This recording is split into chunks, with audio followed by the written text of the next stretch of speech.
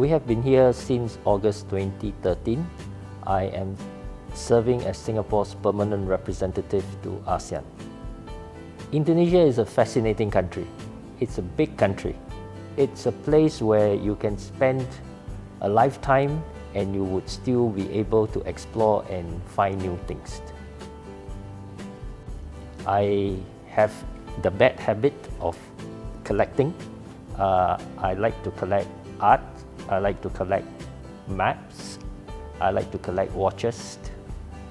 So Indonesia is a very interesting place in that sense, particularly Indonesian art. You have many fantastic artists, and I have had the good fortune of being able to acquire a number of nice and interesting Indonesian art pieces. We have things from Japan because my wife is Japanese. We have things from Singapore, China because I'm a Singaporean Chinese.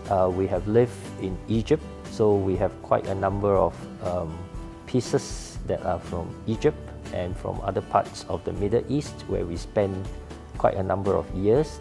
So it's quite a diverse range of things that you will find in the house.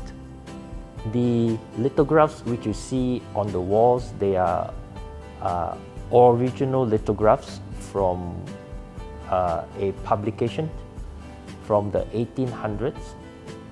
This is called the Description l'Egypte. It was published after Napoleon's expedition to Egypt, where he brought about 200 artists and cartographers and scribes, and they tried to capture everything that they saw in ancient Egypt. The fact that this house offers a lot of usable space is very important for us. We have a good-sized dining room that can seat about 12 people. But my favorite corner is the area where you find the long windows which look into the garden. It is very bright, it's very airy. We have a round dining table there that can sit about 8, and it's my favorite spot for hosting lunches and breakfast. This is a very nice piece of property. In a way, an open concept. When you walk in, you can see right through to the garden. It has got a lot of corners that are usable, a lot of space.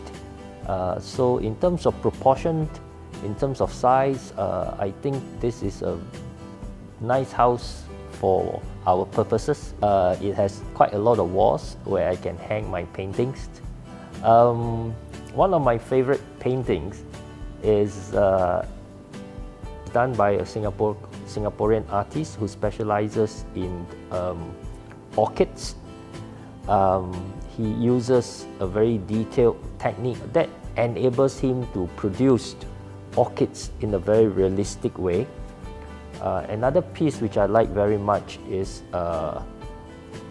one by Jehan Sukmantoro. He has got this beautiful lady called Bunga, and she appears as though she is floating in air in a very contemplative mood. Another piece which I like very much is a piece by Popo Iskandar of a cat. It's a very strong, expressive piece which I like. So those would be my 3 favorite paintings in the house.